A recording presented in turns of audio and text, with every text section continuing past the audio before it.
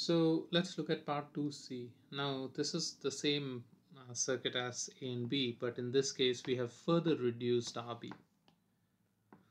Okay, now think about this. If you reduce RB, what do you think will happen to the base current? It's going to increase, isn't it? If the base current is increasing, do you think the circuit, which mode do you think the circuit would be?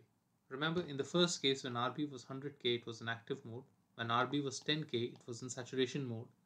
And now we have further reduced the RB, which means that the current here is going to be more. So you expect this to be still in saturation mode, right?